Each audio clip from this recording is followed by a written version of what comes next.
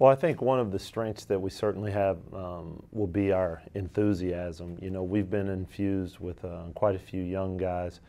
We've got 7 freshmen that have come in, and then of course we've added Jake Wright, who sat out in redshirted last year. So when you look at this team, you're talking about a team that comes with the kiddie-like enthusiasm and really in many ways are there just like the puppy. They're trying to please, and so and that's a good thing. And so, you know, there's a whole new air to practice. And then of course certainly we have some kids that are coming back, Dion Wade, Abdullah Haruna, Zach McCormick, Logan McClain, and Rod Mills. So we have a core of guys that have been here for the 3 years, 2 or 3 years, and understand what we're trying to do. So that certainly makes it easier as we go about our daily job. But you know, we'll have to have some freshmen that'll have to step up and be able to be productive for us. This team's definitely young, a lot of talent, a lot of energy. I think if we all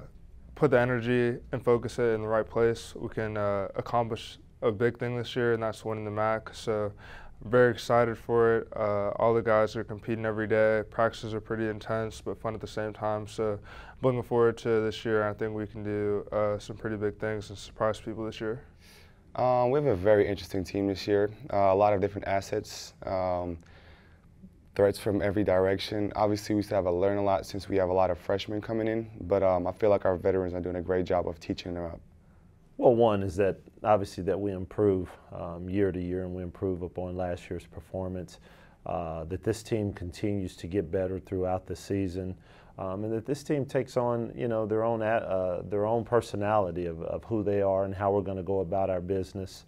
And one of the things is that, you know, that we're better defensively, that we're better rebounding the basketball, and then of course that we're much more efficient offensively.